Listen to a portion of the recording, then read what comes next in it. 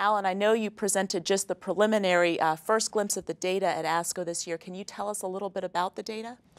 Sure. So what I presented was the overall survival data. The primary endpoint was overall survival, and that was actually mandated by the FDA. At the time, this was a registration trial for Cetuximab 10 years ago. As Chuck alluded to, the trial morphed from the three-arm trial, which looked at the double biologics, to two arms, and more straightforward chemotherapy Bevacizumab versus chemotherapy Cetuximab. It also morphed to only look at wild-type RAS patients. When the study was originated, we had a 120-page tome on the correlative science, and KRAS was not in that original correlative science list. So we changed. It took 10 years for that reason. We took 3 years to accrue to the original design. It was closed for a year while we amended and then waited for the FDA to decide what was an acceptable companion RAS test. We reopened the trial, accrued for 3 years, and then had to follow patients for 2 additional years. So really what I have now is fresh off the press. It's literally just a couple months old. The data I presented, fundamentally the overall survival across the two arms, again, only the frontline therapy was mandated. The survival was the same. It was 29.9 months in the patients who received chemotherapy Cetuximab and 29.0 months in patients who received Bevacizumab plus chemotherapy. The message there is that there's no difference, and really statistically we didn't presume which one would be better than the other. We just wondered, would one be better than the other, and one is not better than the other. I think the 30,000-foot view is that we have overall survival of 29 months in both arms of a study that was done across the U.S. and Canada in many sites. Over 100 sites accrued patients to this study. So it, I think, can tell us that in general practice, at least in doctors and patients who are participating in research, the survivorship is much better than we've seen before, 29 months. That's exciting. Now the devil's in the details and figuring out how we can improve on it. Now, we looked at I did present progression-free survival as determined by the investigators, which was really marginally different, not statistically significantly different, in favor of the chemotherapy Bevacizumab patients, just by a few, less than 0.2 months, and certainly not statistically significant. We had a subset of patients who did very, very well, 10% of patients who actually went to surgery and had, at least for a period of time, were free of disease by surgery and chemotherapy. It's about 10% of the patients.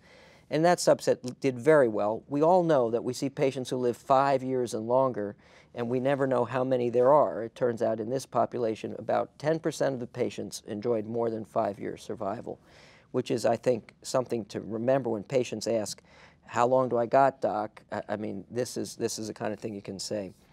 The final piece that I presented that was ready for presentation was a quality of life, which was exceedingly well done. Actually, some of this was presented a year ago by Michelle Naughton at ASCO, and embedded in the protocol was a quality of life of numerous instruments with a compliance of over 90%. So this is really very representative, and they followed patients through 9 months, and what that quality of life analysis showed more or less is that while it didn't reach statistical significance, the overall quality of life in the instrument that was used, the EORTC, showed Bevacizumab a bit better than Cetuximab, not quite statistically significant, but almost, with a p-value of 0.056, and that was driven largely by the patient's dissatisfaction with the skin rash.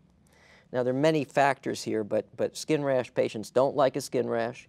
Although, interestingly enough, and we can believe in the accuracy of this quality of life instrument because patients most disliked it at 6 weeks and disliked it less at 9 weeks. And in fact, we know that the skin rash diminishes over time. And also, I believe that represents when they get a bad skin rash, they're aware that they may be getting benefit from the treatment. So I think for all of this, where we have two arms that look about the same, within the arms, we looked at the FOLFIRI patients and the FOLFOX patients. Although 3/4 got FOLFOX, they also did about the same.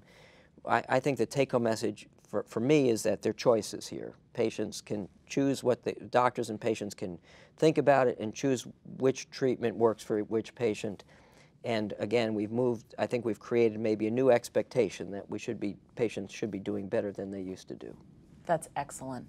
I mean, Axel, let's put this in perspective. Help us put this in perspective. So now we have this very large randomized phase 3 study, mostly FOLFOX, some FOLFIRI, switching biologics, KRAS wild-type patients only.